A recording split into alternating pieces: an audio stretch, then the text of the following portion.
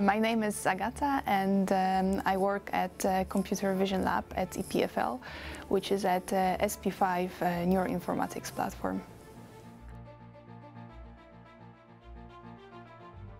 I'm basically trying to teach the computers see as human beings do. So specifically, I am trying to construct algorithms that can recognize neurons on medical images and then reconstruct them. So in order to answer many important questions, for example, how to classify neurons or what is their connectivity, we need accurate reconstructions of neurons. But with the enormous amount of data that we have at the moment, it is impossible to do it by hand.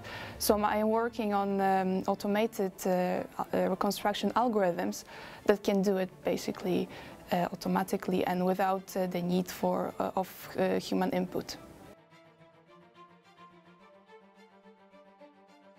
So in the future, I am also interested in exploring how machine learning can be applied in neuron reconstruction, and also how the human expert can be engaged in this activity.